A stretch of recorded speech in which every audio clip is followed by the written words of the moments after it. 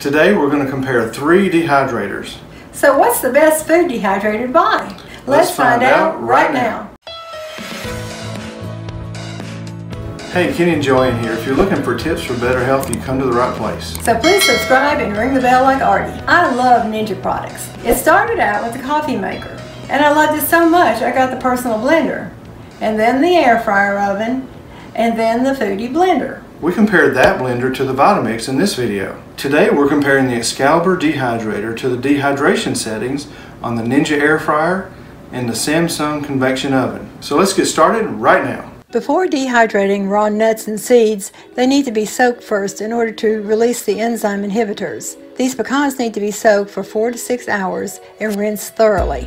First I'll spread the halves on one dehydrator sheet and the pieces on another. Now I'll slice up some mango strips and some orange slices. I can't wait to try these strawberries. I also sliced some pineapple and kiwi. This looks like a great combination for a snack mix. These are Excalibur sheets. This is to test the Samsung oven.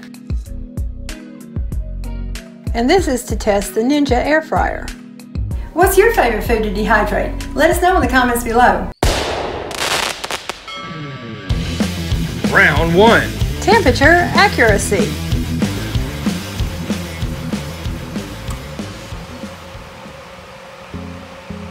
We used this digital thermometer to measure the air temperature of each appliance. Each device was set to 115 degrees Fahrenheit. It looks like the Excalibur is pretty close, easily within 1 degree, which is within the tolerance of the thermometer. Let's see how accurate the Samsung convection oven is.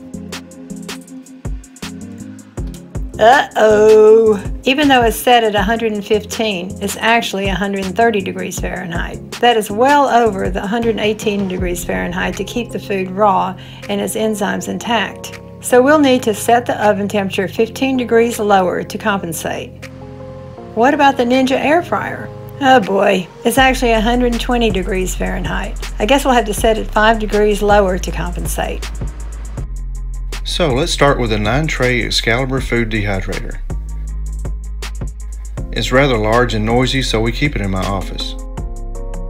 It's got a 26-hour timer and automatic shutoff. We're going to fill up the Excalibur with more than just the test tray. Starting with the pecan halves and the pecan pieces. Now the strawberries.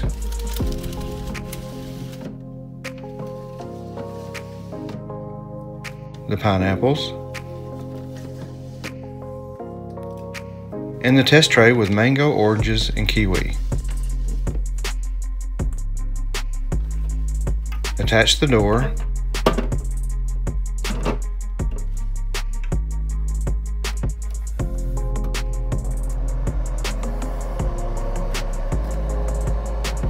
Set the temperature to 115 degrees Fahrenheit since it was accurate, and the timer to 12 hours. It may take longer than that, but we can check on them later.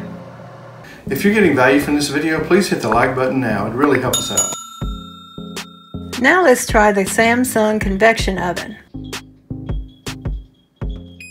Remember, the actual temperature is 15 degrees higher than the set temperature, so let's set it at 100 degrees Fahrenheit.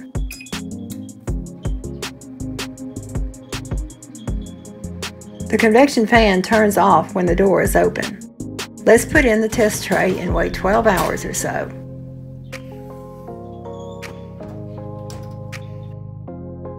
Okay, now for the Ninja air fryer.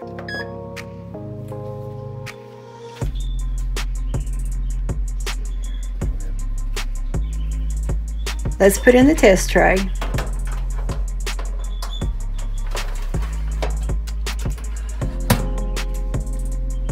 Oops, I forgot. Since its actual temperature is 5 degrees higher than the set temperature, we need to set it to 110 degrees to compensate.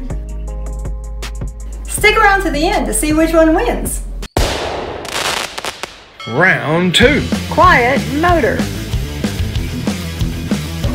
We already knew the Excalibur was the loudest, but we wanted to measure the decibels of each appliance for this comparison. It looks like the Excalibur is 66 to 67 decibels. The Samsung oven is 49 decibels. And the Ninja is 58 decibels. Don't forget to download our free 5-day meal plan in the description below. Round 3. Advantages and disadvantages. We'll talk about the advantages and disadvantages as we score our competitors for each category. Once the temperature was adjusted to an actual 115 degrees Fahrenheit, all of the dehydrators produced virtually the same quality of food. Taste and quality were nearly identical, so we did not include them in the scoring.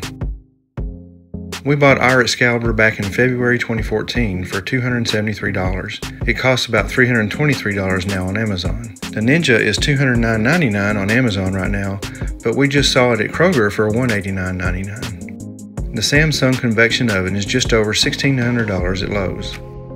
For this competition, we're not considering cost as a factor, since the appliances are so diverse. For portability, the Ninja gets the perfect score, since it is the lightest. The Excalibur is light as well, but just enough larger to make it a bit awkward to carry, so we gave it a 9 out of 10.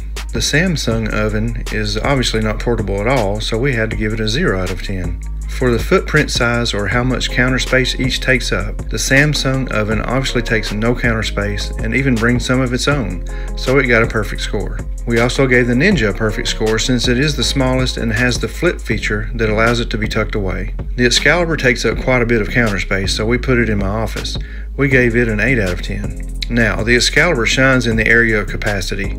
It holds 9 large trays of food, so it's the gold standard here. The Samsung will fit 6 of these trays if they overlap a bit, so using a ratio, we gave it a 6.7 out of 10. The Ninja's small size can be a strong advantage, but not here. It barely fits a full-size tray, so using the ratio again, we gave it a 1.1 out of 10. In the area of quietness, the Samsung was the clear winner, so we gave it a perfect score. Using the decibel difference ratio from the Samsung, we gave the Ninja an 8.2 out of 10. That same ratio calculates to a 6.4 out of 10 for the Excalibur, since it was the loudest. That's the main reason we keep it in my office. For temperature accuracy, the Excalibur was the clear winner and earned its perfect score. The Ninja was 5 degrees too hot, so its ratio calculation came to a 9.6 out of 10. The Samsung was 15 degrees too hot, so its ratio calculation came to an 8.7 out of 10. Given these scores, the Excalibur has a total of 43.4. The Samsung has a total of 35.4. And the Ninja has a total of 38.9. So the Excalibur wins the competition! So which way is really the best way to go? It's really a personal choice and what's best for your family and your lifestyle. With the Excalibur, it's fully dedicated to dehydration and it doesn't tie up any other functions. If you already have a convection oven with this feature, there's no need to get another dehydrator. Just be sure to get an oven thermometer and test the temperature just to make sure it's accurate and adjust it accordingly. Also, with the oven and the Ninja, you cannot use any of the other features that the appliances have because it's going to be tied up for quite some time with the dehydration process. But with the oven, at least you can use a stovetop. Watch these videos next. Please like, subscribe, and ring the bell so you don't miss any future videos. Thanks for watching. Bye-bye.